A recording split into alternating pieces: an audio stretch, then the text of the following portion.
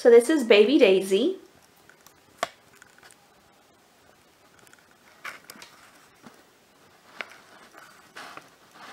So she is just a little daisy in a flower pot with a bee on her nose. I think she's just precious.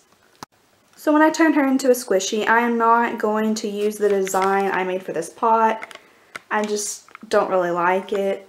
But I am going to keep her colors the same, hopefully, and I am definitely going to add little freckles and that little bee and her surprised facial expression. So I did have to order a squishy from Amazon that I thought would be perfect for Baby Daisy.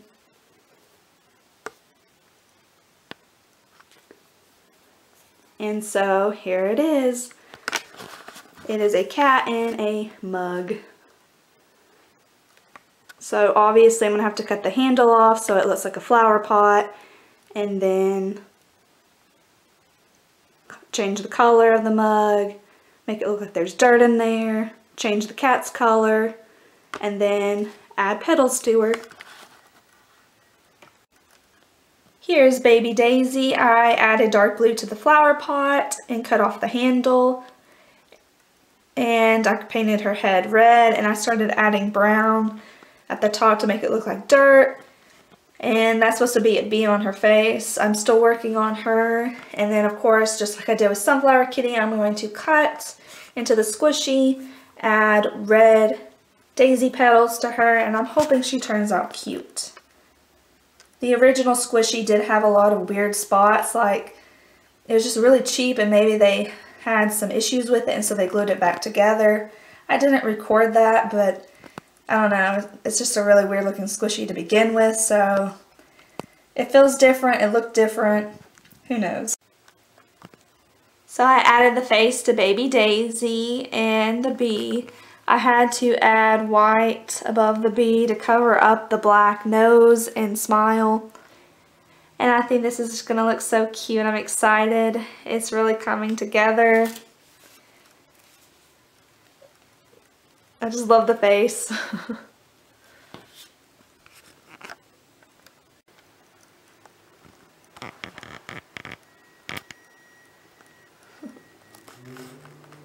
So I really love the way that Baby Daisy's turning out. I love her face with the little bee on it.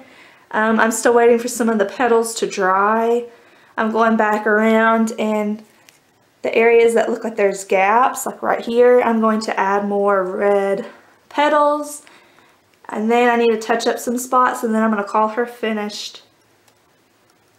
I think she's by far one of my favorite ones so far. So here's Baby Daisy. She's completely finished, and here is the drawing of the original idea. I did change the color of the pot because I thought the dark blue would look better, and I decided I didn't like this design. The pot reminds me of a Powerpuff Girl dress, but I did keep the bee on her face, which I think is just so cute.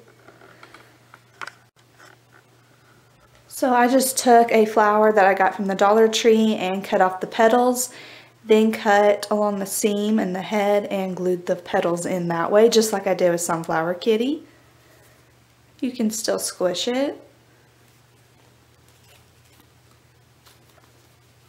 I try to be very careful because I don't want the petals to come out though.